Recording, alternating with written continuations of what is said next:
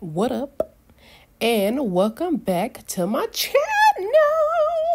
It's been a little minute, okay? But I got a recipe for you, okay? And I've done this before. So, if you look under my side dishes playlist, this is another one under here when I use this Booker's Soul Food Starters. But, let's get into it. Make sure you like, comment, share, and subscribe, okay? So, I'm using cheddar jack cheese and Colby jack cheese. No, not Colby jack, just Colby. I didn't even know they just had Colby. I thought it was just Colby. I thought it was always Colby jack. But no, cheddar jack and Colby. I grated them fresh because if you know that fresh grate just hits different, okay? It melts different, it hit different, and you saw what I'm talking about. It just hit different. If you gotta use the bag cheese that's already shredded, you gotta do what you gotta do. But I prefer to grate it fresh if I can, if I got the time. So this is it. This is that Booker's Soul Food Starters mac and cheese seasoning mix. Now I'm not sure. There's other ones. He got some, like one for yams. He got one for collard greens. I think it was one for peach cobbler I saw. Now, I got mine from the local Meijer. So, do with that what you will.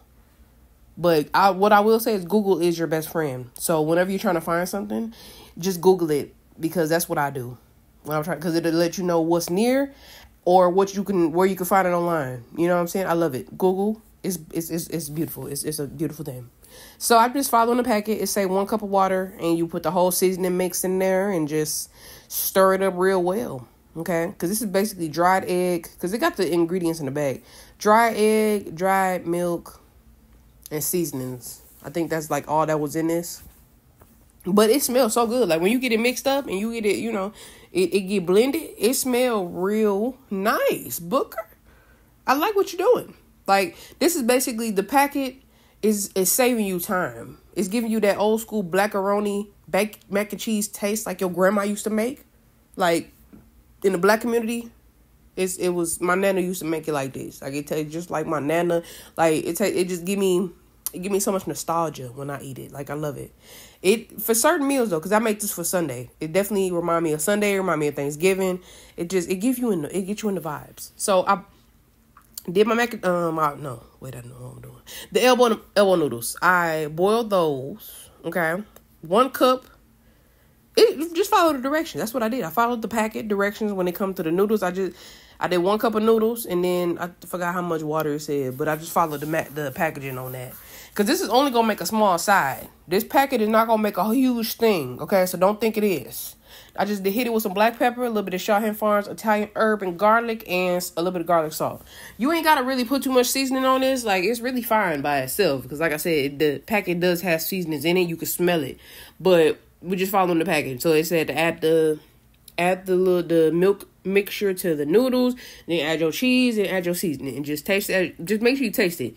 Make sure that the taste is there before you put it in the oven, before you serve this. We always got to make sure that it tastes how it's supposed to taste.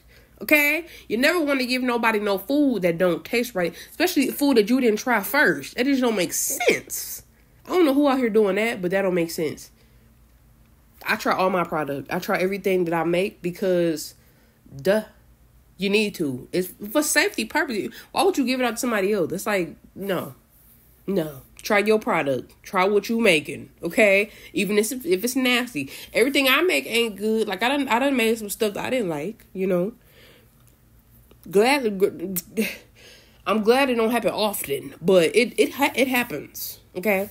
So, I just went ahead and put it in my little baking dish, which is you see, it's a perfect size. I think I got it from the thrift store or something. Or the Goodwill. I love thrifting. Okay. I love that because people be throwing away or giving away basically some good stuff. And I'm going to get it. Okay. I'm going to find them, wash it real good, and I'm going to get it. Okay. I love dishes. I love little candy dishes, everything. Yeah, I love all that. So I just topped it with more cheese, made it look nice. Okay. Because I'm a perfectionist. Okay. I am a perfectionist. I got to make it look nice and pretty. Then I baked it on 375 for about 30 minutes. The packaging, however, says like 350 for 35 minutes. You can do that if you want to. Follow the packaging to the T if you want to. But I did it for 375 on 350 because I wanted that Black-a-roni look. You see that? You see the brown, that dark brown tints? Yes, that's what I want. That's exactly what I need. Okay? It was so good. It's so good. Like, Booker really need to sponsor me, because the way that I be tearing, I don't make these often, but when I want a quick baked mac and cheese without having to do all the work, that's what the packaging is. The packaging is all the work. So all you gotta do is mix that up, combine it with the noodles, the butter, because all the packaging say you need is noodles, butter, and cheese. Noodles, butter, and cheese. That's it. You use whatever noodles you want. It say elbow, but use what you want. It's fire, okay? This was Sunday dinner, so I made it with I had some cabbage with it. I made some barbecue baked drumsticks and honey butter cornbread. It was delicious. I wanted, like I said, I wanted some soul food dinner. I wanted that real soul food, like that taste, that vibe. I wanted to feel it. And this was it. Make sure you like, comment, share, and subscribe.